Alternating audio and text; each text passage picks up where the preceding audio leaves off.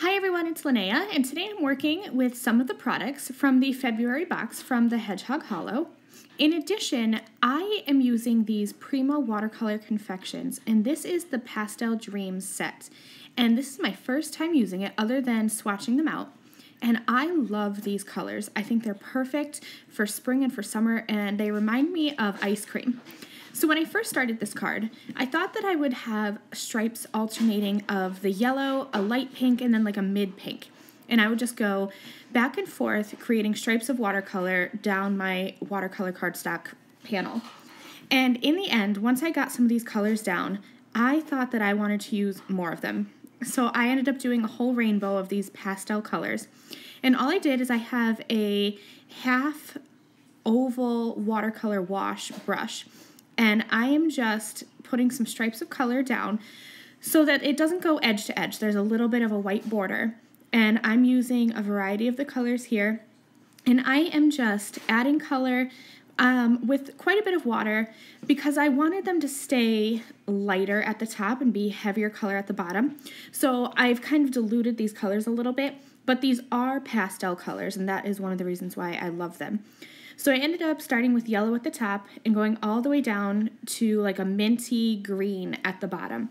And I'm just adding these stripes going straight across, horizontally across my card. I didn't add any pencil lines. I thought about grabbing my T-square ruler and adding some guidelines, but I decided to just wing it. And they ended up pretty straight. Some of them kind of curve up at the ends, but I kind of like the look of that.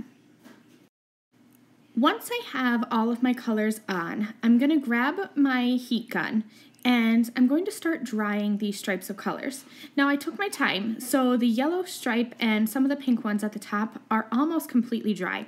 But as I dry this, I'm tilting it up because I want the color to pool in the bottom and remain the lighter shade on top.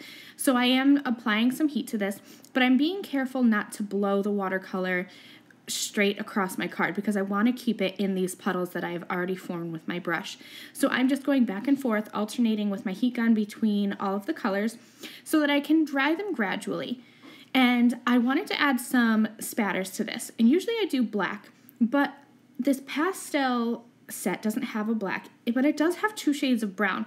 So I went with the darker brown and decided to just wing it, and we'll see how it goes. And in the end, I love this. I think that this background is just so perfectly pastel, and then I love those little bits of brown. I think the black would have been too intense for what I was going for. So I have this bee chipboard from the chipboard set that came in the February box, and this was definitely my favorite one, and I've kind of been saving it. I knew I wanted to alter it, so I pressed my Versamark ink all over the top of it, and then I added 4 layers of Ranger Gold embossing powder. And this really makes it look puffy and dimensional and metallic and just all the good things in the world. So I'm just going to dry that with my heat gun, and then I'll give you a quick glimpse at this, and you're going to be able to see how shiny and metallic this is, and I just love it. I grabbed the Buzzin' Around stamp set from Elizabeth Craft Designs, and this is exclusive to the February box at the Hedgehog Hollow. And I'm going to ink it up with Versamark ink and use that same Ranger Gold embossing powder on it so that it will match my chipboard bee. And I actually ended up doing 3 layers of gold embossing for the sentiment as well.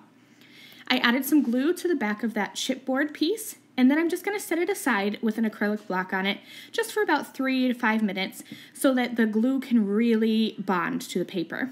And that is it. This is my card. I hope you'll go over to my blog to see some still photos and get some more information about the products I've used. Thank you. Bye.